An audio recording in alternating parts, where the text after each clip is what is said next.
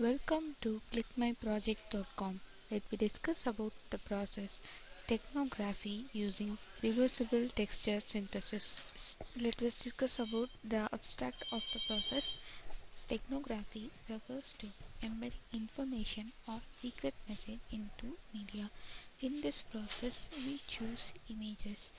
This presents a simple and secure high-capacity steganography algorithm for information hiding. We synthesize cover image textures, which is increased in size according to user desire. The input texture is smaller in size, which is gradually grown if the size it is original into double based on the user input. The secret information is placed in high resolution image patches, and based on that, a lookup table is created. The created lookup table denotes the location of the secret information. The secret messages is embedded in the image based on the LSB replacement of the DCT coefficients of the cover image. The same process is reversed in the receiver side in order to obtain the source patches and the secret information. Here, before embedding the secret message, we secure it by embedding it using the DCT of the input image so that we cannot identify whether the secret information is hidden in which location.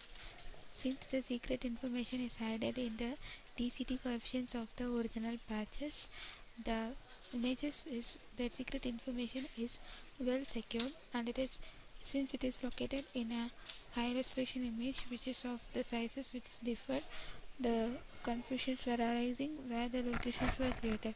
So for that we are creating lookup table. So this lookup table denotes in which locations we are placing the secret informations. For example, we have containing a secret information having length 4. We place the secret information in each one of the patches, and the embedding process is employed, and the patches were placed in different locations, and the locations can be analyzed based on the lookup table creation.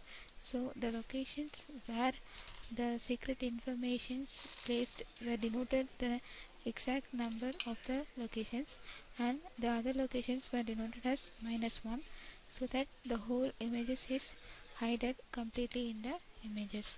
Thus we hide and send the process, and here in the receiver side the lookup table is created again, and the same process is repeated in order to retrieve the secret message and also the source patch from the image.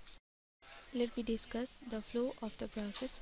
The input texture is obtained, and in the texture the embedding of the process is employed. In this procedure, the secret images is placed in the source patch using discrete cosine transformation.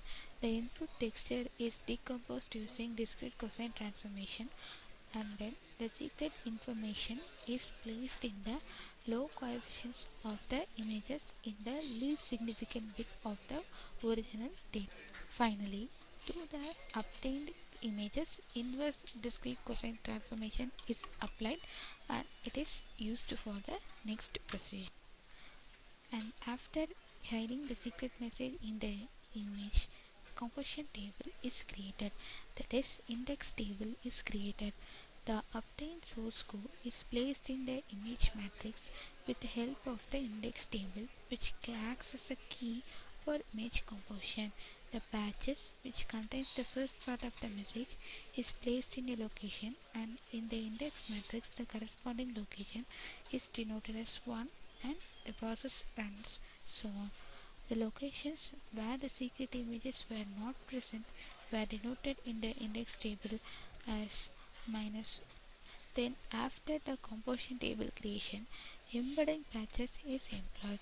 The index table region that are having -1 is replaced with the help of the original image patches, and the other regions were replaced with the embedded image that contains the secret information corresponding to the number in that place. The resulting image is increased in resolution, and it is the composite image created which contains the secret message. Hence, we obtain the data, hide it in the images, and placed it in the composition table, and we have created a composite image of increased size compared to the input images. Then after that, the same process is repeated in the receiver side. These are called the center siding processes.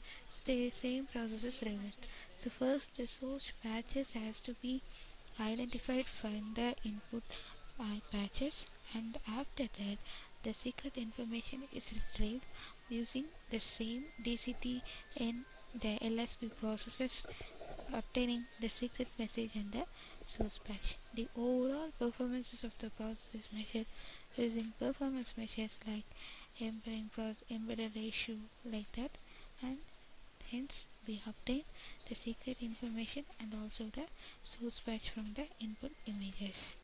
Let me see the running procedure of the process. If you want to run the code, select the file main.m, which is located in the source code folder. Right click it and click on run file. You will get the process started.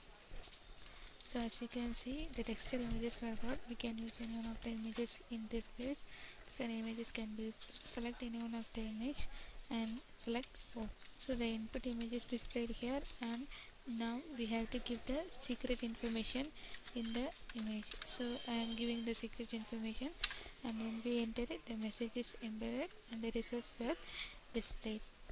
So this is the lookup table that we have created.